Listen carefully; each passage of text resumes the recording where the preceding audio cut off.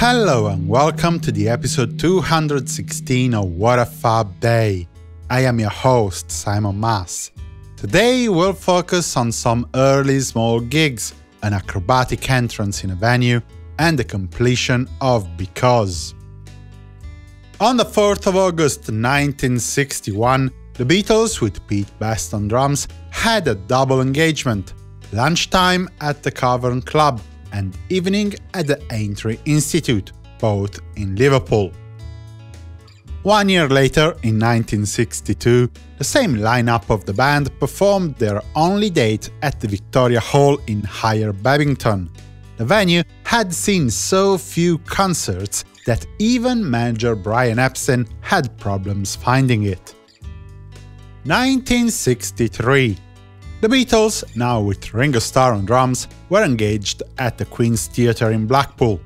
There were so many fans blocking all sides of the theatre that the lads had to reach the venue with some acrobatics, via a trapdoor on the roof of the theatre, accessed from the next door building. Let's close this quick episode with a 1969 recording session. Between 2:30 and 9 p.m, George Harrison, John Lennon and Paul McCartney completed the recording of the harmonized lead vocal part for Because, working at the EMI studios. The three Beatles sang harmony parts 2 times, adding to the first 3-part harmonization recorded on the 1st of August. See episode 213 of What a Fab Day for more information. The result was the 9-voice harmonization that characterizes the piece.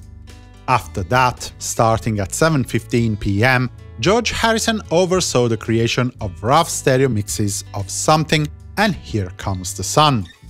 Realizing that the songs needed something more to feel truly completed, he gave a copy of the mix of Something to George Martin to have an orchestral score prepared for the piece, and began thinking to some extra instrument to add to Here Comes the Sun. This is it for today.